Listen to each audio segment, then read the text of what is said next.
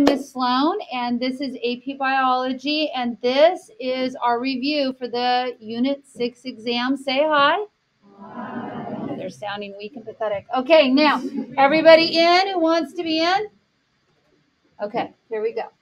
Now, first of all, I probably spent putting this review last night from about 8:30 to 10:30, okay? So I tried to combine everything I possibly could. I want to remind you there were two quizzes that we had. Two chapters we had, chapter 20 and chapter 42, that we never even had a quiz over, right?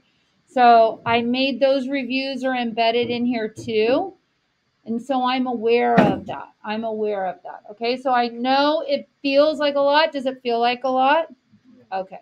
And so we're just do the best we can. We're going to work our way through it. I am quite confident you can be successful if you've been reviewing as we've gone along. Yes?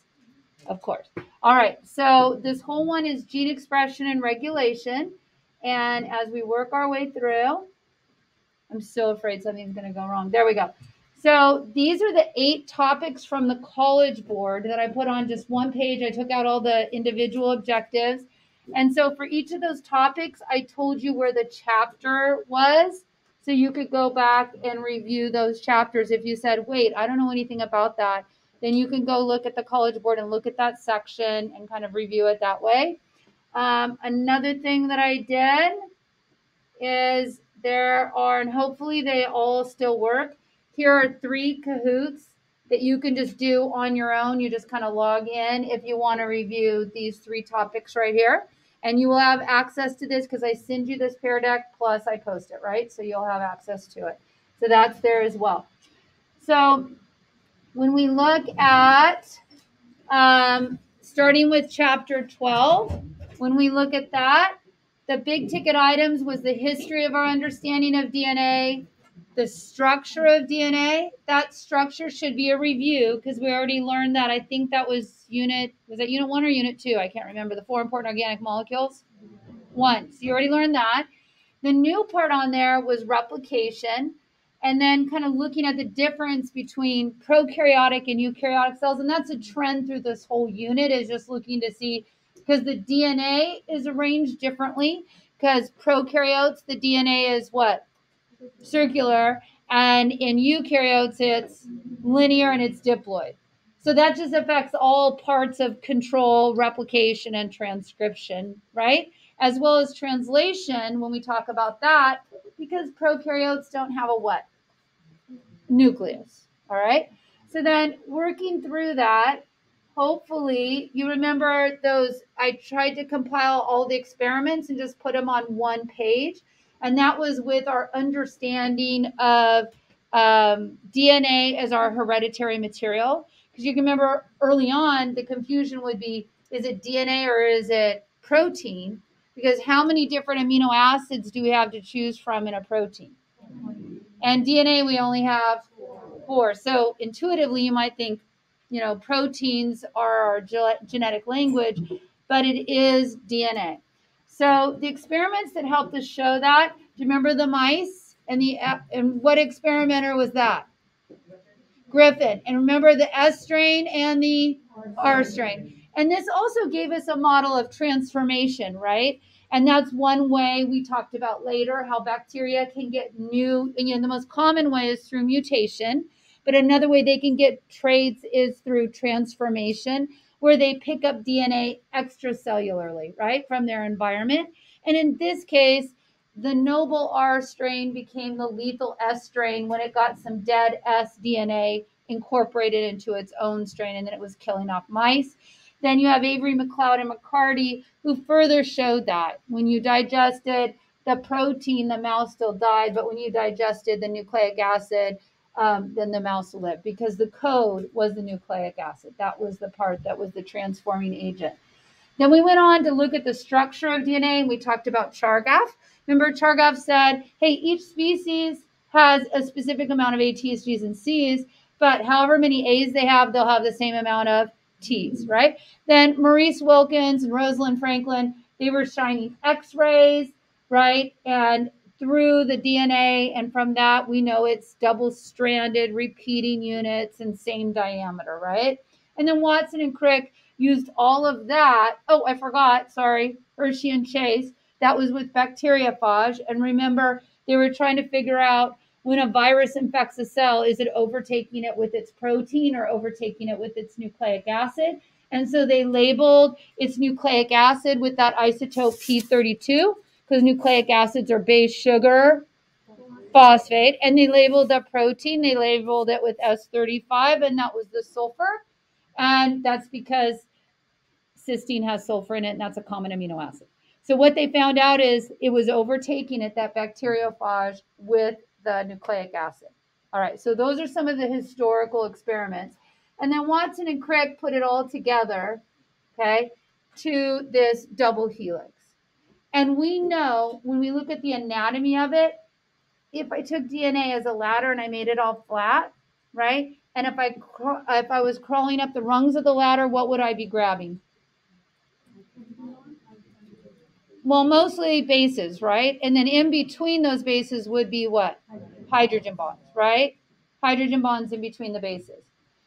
But if I was the base, if I was the nitrogenous base adenine, what are all the things I would be connected to if I was adenine? Thymine via how many? And then I'd also be connected to a what? Sugar. And what number carbon on that sugar? 1, right? Remember our numbering? I'm combining several things for you here. Okay, now I'm the sugar. What am I connected to? Phosphate. Phosphates on either side of me and nitrogenous base. Now I'm phosphate. What am I connected to? Just sugars. And all of those, if I'm phosphate, am I connected to any nitrogenous bases? No, because it's an alternating phosphate sugar backbone, right? And coming off the sugars and the sugars only, are the nitrogenous bases. Now, parallel means going the same way. Like, so if you go down the 405 south, all the lanes going south on the 405, those are parallel, right? But if you look at a southbound lane against a northbound lane, that would be not parallel, that would be anti-parallel. And that's the way the DNA runs. So if my fingertips are 3', my elbow is 5'. And then the complementary strand with my elbow here would be 5 and my 3. And when this becomes important is when we talk about DNA replication, because the enzyme that facilitates that, DNA polymerase 3, reads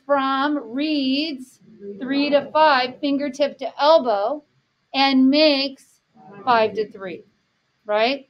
And so it has a leading strand, and then right across from it would be the lagging strand, and it makes it in discontinuous fragments called Okazaki fragments, which we had to put primer down there, right, using primase, about 10 base pairs of RNA to get our party started every single time. Primer 1 time on our leading strand, multiple times on our lagging strand, right, those discontinuous ones. What do we use to get rid of that primer? DNA polymerase 1, he's the one to save us. And then we're going to seal all those fragments together with ligase. And those are going to twist up and be what? Sister chromatids held together by that are going to separate during. See how smart you are? It's not as hard as what you think. Do you think it would be important to know all the enzymes that I took the time to teach you in that process? Like where you could list them out beginning to end? I think so too. Like I wouldn't be confused about any of their jobs. I would know for sure I'd have that pulled. Okay? And what was the first one? When I do this, unwind, unzip, that was helicase, which means I need a little because it starts to back tangle. What else do I need? Yes, that's exactly right. That would be something to know. All right. Are we good on this? Yes. Is it called DNA primase or RNA primase? RNA primase. Did I say the words DNA primase? No, I think okay. Yeah. All right. Anything more on that one? Okay. So I'm going to keep going. Right? So you can review this. Okay. Did you see how the steps were there for a second? So you will have all those steps already written for you. I did nothing. It just started seizing on its own. Just look away so you don't have a seizure. Just listen to my voice. Just listen to my voice. Don't look at the screen. Last time it just stopped when I did that.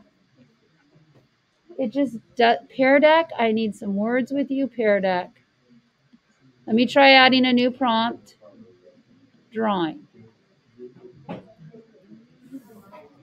Okay, I'm going to keep going, and hopefully this is going to stop seizing. So just pay attention to me. I'll make myself bigger so you don't have a heart attack.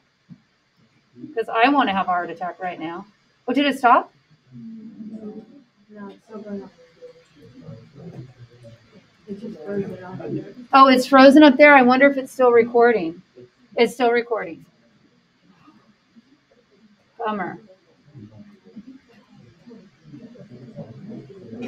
Spent, like I said, 2 hours trying to make this for you.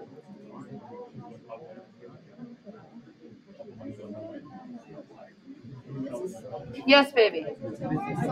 Sweetheart, you're going to have to wait on your individual questions till I get through this, okay? All right. Guys, I'm going to keep talking irregardless of what's going on. When it settles down, let me know and I'll stop being the big person, all right? Okay, so then after we talked about DNA structure and replication, then we went on to talk about transcription and translation. So the process of transcription, remember, we're not copying everything like we do with DNA replication. We're just copying what we need, right? That's the first thing. Don't think of it like DNA replication where everything gets copied, okay? So what we know is we're going to make an RNA copy called what? mRNA. What does the M stand for? Messenger RNA. And we're going to make an mRNA copy of that is complementary to the DNA. So if the DNA says G, then the RNA nucleotide brought in is going to say what? C. Good. And then so forth. If it says C, it's going to be G. If it's T, it's going to be A. But if it's A, it's going to be U. And the sugar is different because it's ribose, not deoxyribose. And RNA is generally single-stranded. Perfect. So in order to do that, instead of using DNA polymerase, we're going to use what? RNA polymerase. And RNA polymerase has to bind to a what? Promoter. And then we know background on that, right? Helps and hurts on all of that. But let's just get the basics down. RNA polymerase binds to the promoter. It boom, boom, boom. And we make our mRNA. Now, if this is a prokaryotic cell, is this mRNA good to go? Yes, it is. Because prokaryotic cells don't have any what? Introns.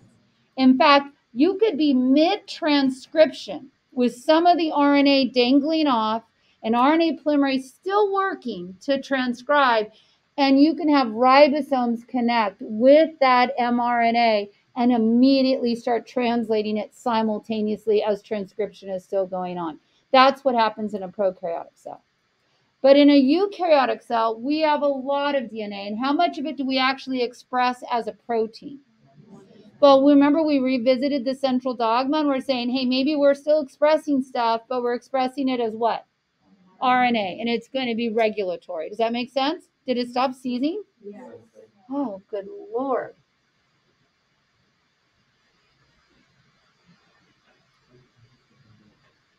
Okay. I'm not going to change the paint right here, okay? But you saw there were differences between DNA and RNA there, yes? Okay. And we already went over that. So we're right here. We're at that processing part. So when that, yes? Are there any levels of control for chaotic cells? Yes, right? Usually negative. Remember that? The negative? Remember repressors? Yeah, I'm just painting the big picture right now. Okay? So, and I'm spending more time on this chapter because this is our oldest chapter of the unit, right? Some of these other ones we reviewed. If I don't get to everything, do you have access to my individual reviews? Yes. But I want to hit the 2 we didn't review for sure. This one and the 2 we didn't review, but this presentation has all of them on there. Okay? Has all of them on there. I'll try going back one page. I don't remember switching it. Okay. All right, we got, okay, it doesn't match what I have. Okay, I'm just so nervous about it. Okay, so when we make our RNA, we have to put on a cap of 7-methylguanosine. We have to put on a, what is that tail? 100 to 200 adenines. Good. And it's not just adenines all by themselves. It's like repeating nucleotides of adenine. Okay.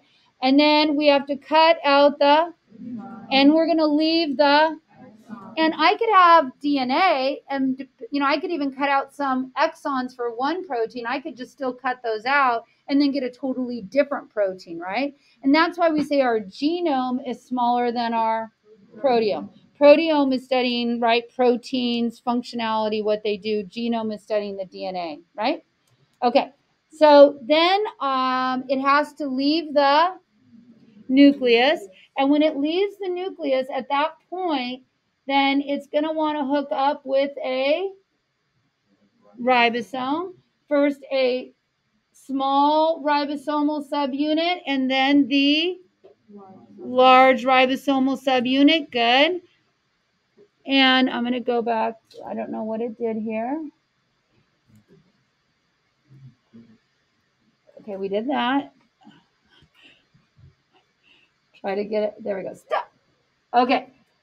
So here's our mRNA. Every 3 bases on our mRNA is called a codon. That codon is complementary to a. Does every anticodon bring an amino acid? No, who doesn't? Stop codons, right? Stop codons are not going to bring you an amino acid. And when we translate our mRNA, remember we read 3 to 5 making 5 to 3. We read the mRNA, like the plus strand in a virus would be 5 to 3 because that's good to go on a ribosome. Okay. And then we're not going to start until we have our initiation codon, which is not labeled here, but it's AUG. Okay, AUG. And the first amino acid is methionine. Now we know what post-translational control is, right? What is that?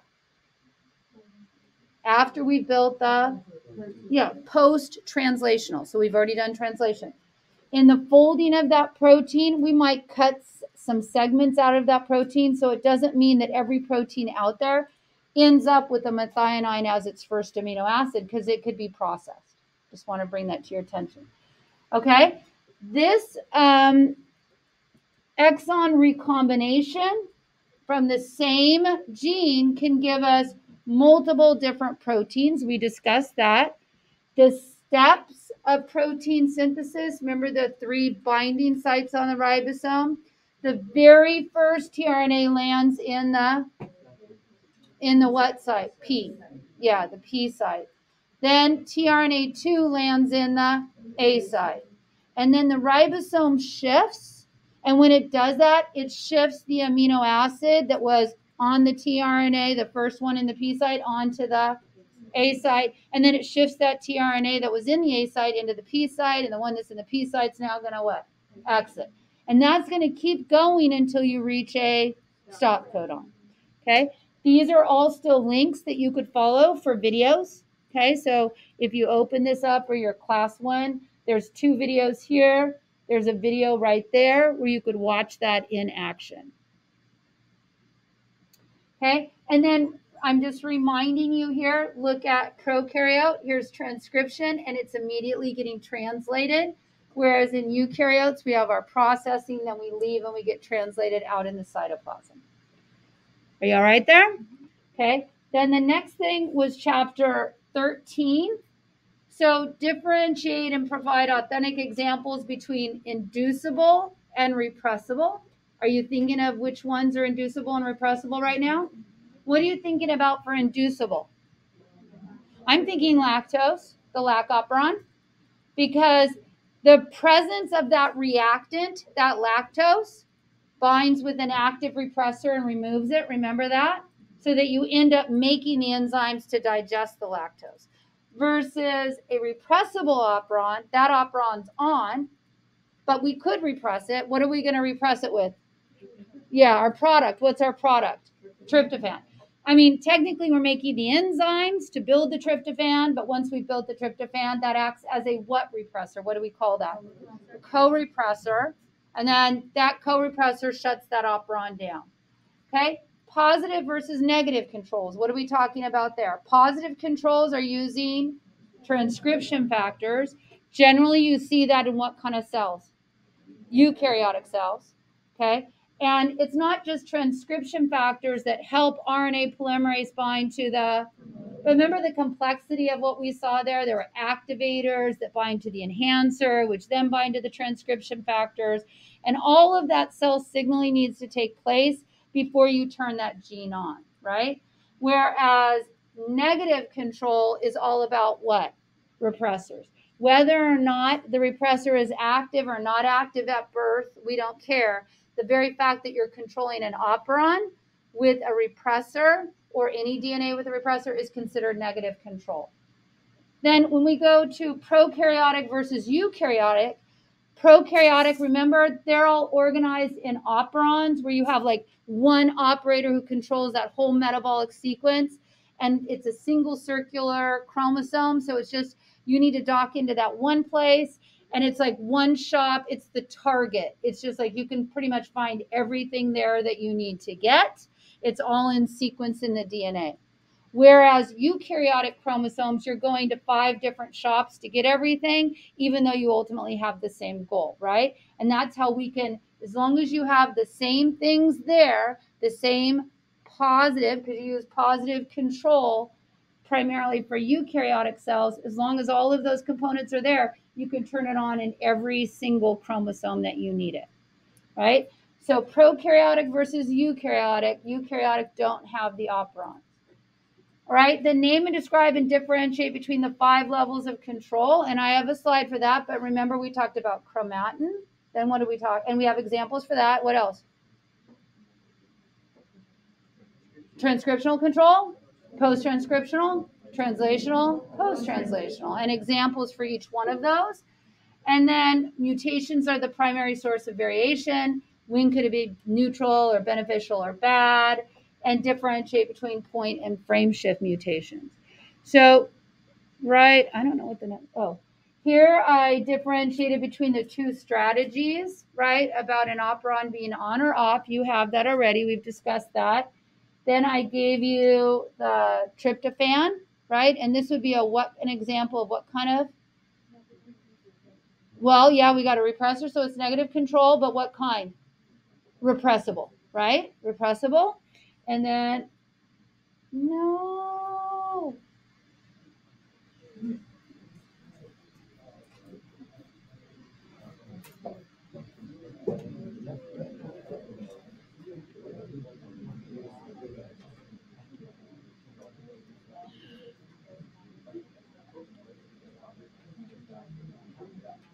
Okay, so we'll just listen to me again. I don't know why it's seizing.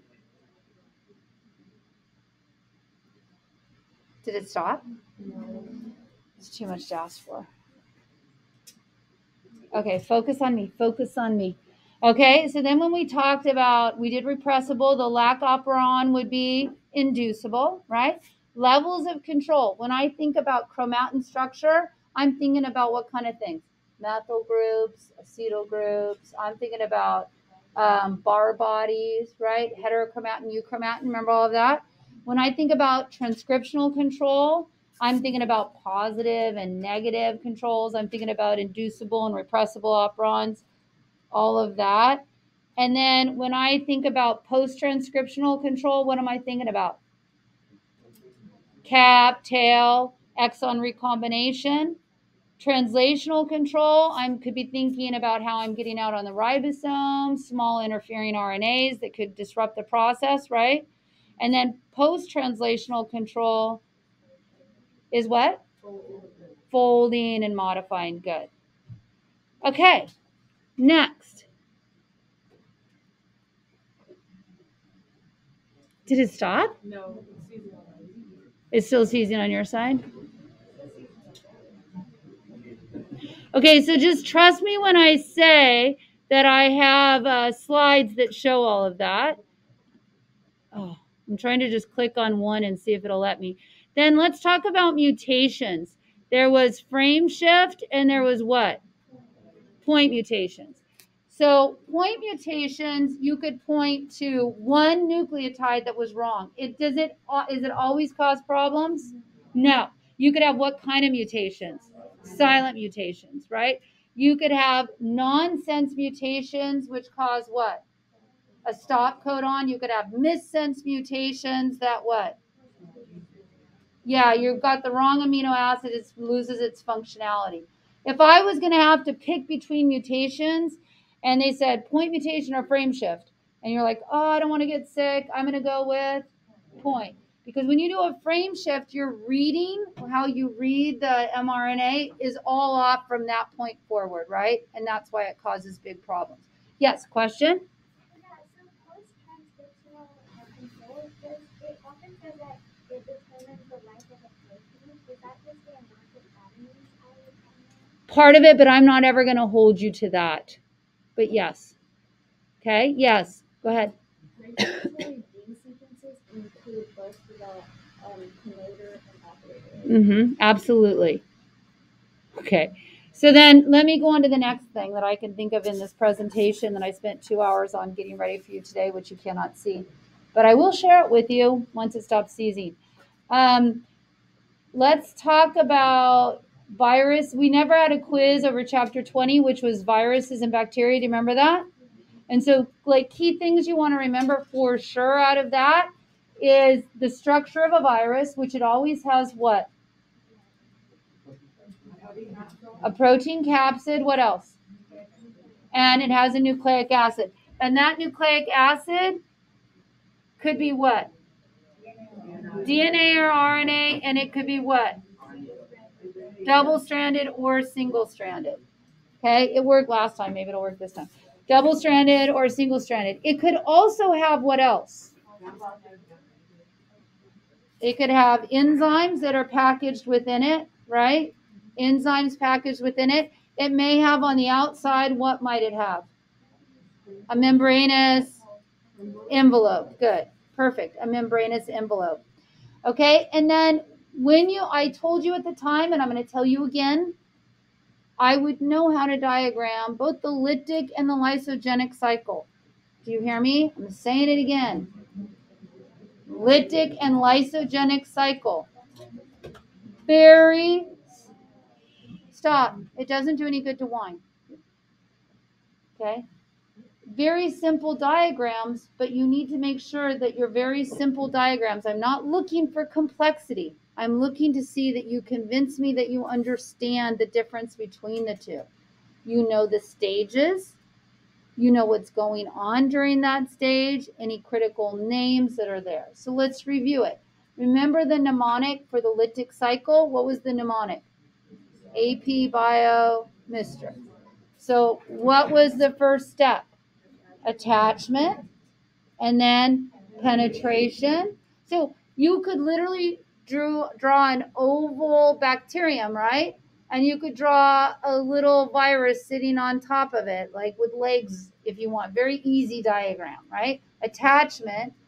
Then for penetration, your next diagram would be labeled penetration, and I need to see that the nucleic acid is leaving the virus and going into the host cell. Yes? Okay, and if you draw a bacterium for me, what should be the shape of the host cell chromosome? A circle. So I ought to be able to see the difference, and I would bring my colored pencils, or you can borrow some from me to help you so you emphasize exactly what you're doing, right? Bring some colored pencils. Okay, so attachment, penetration, AP, what's next?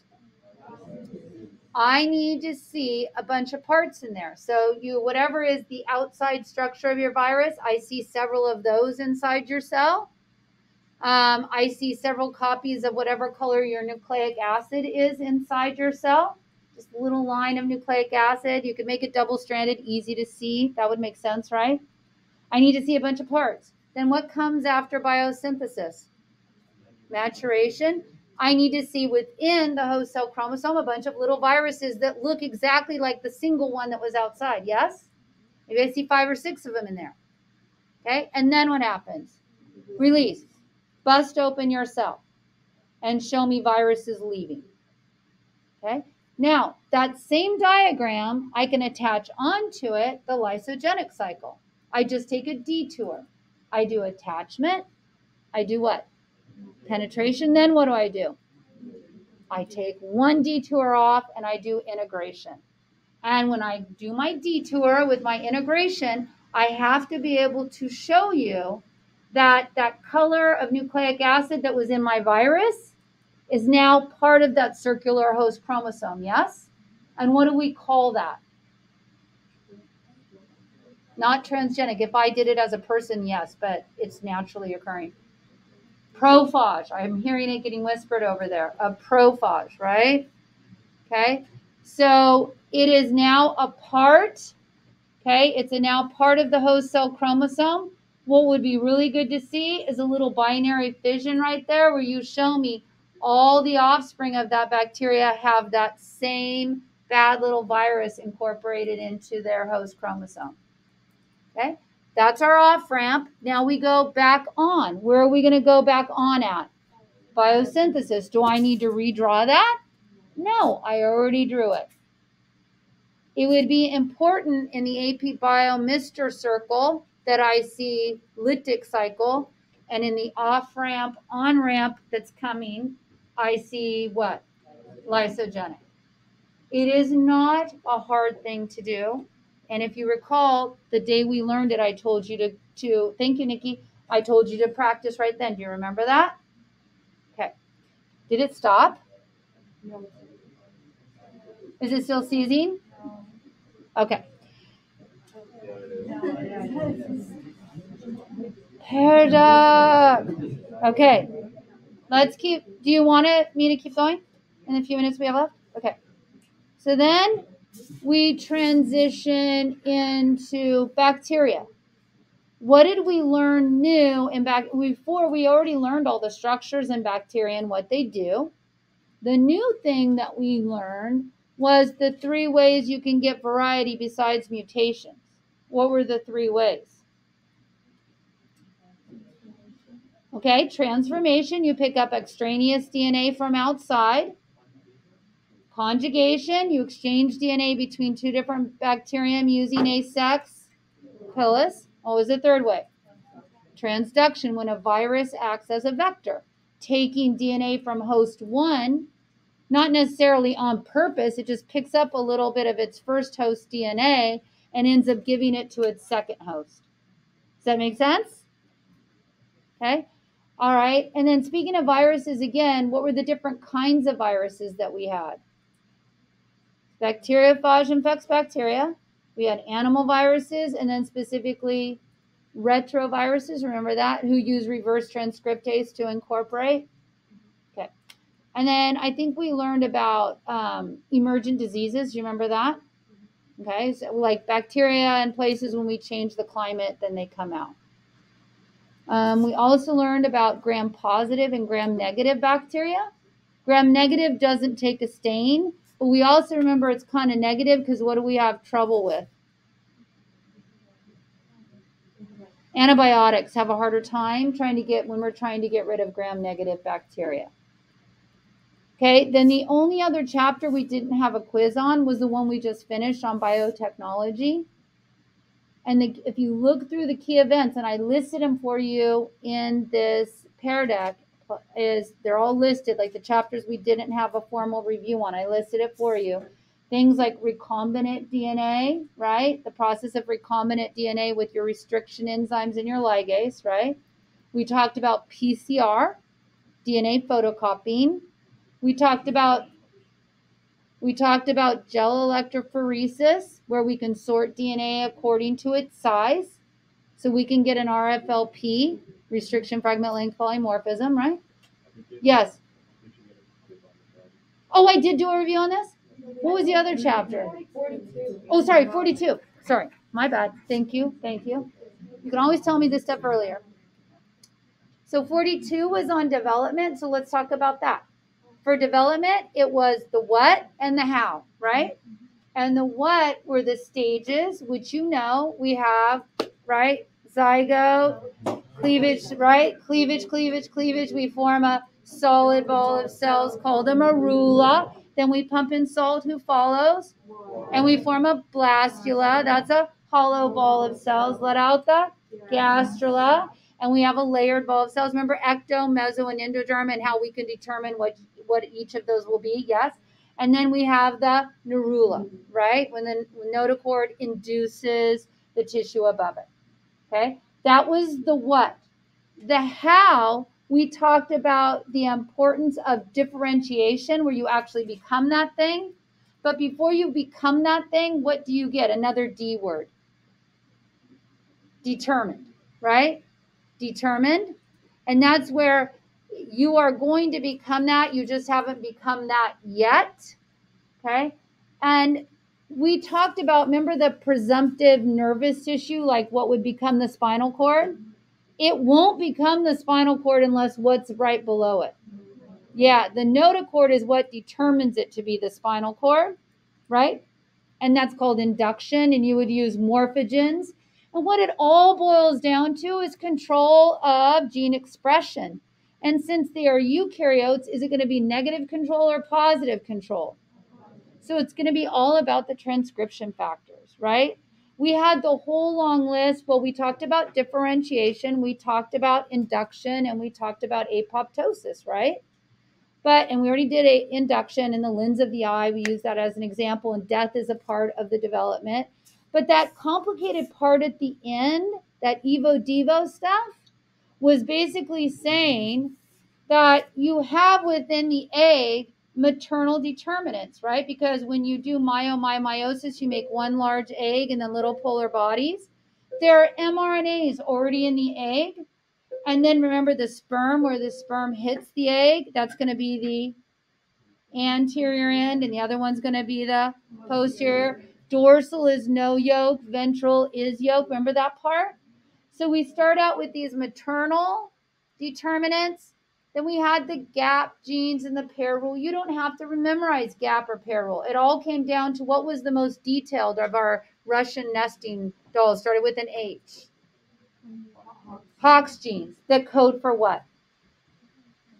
Transcription factors, right? Which sets you down your developmental pathway.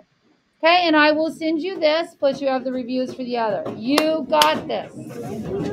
You're welcome.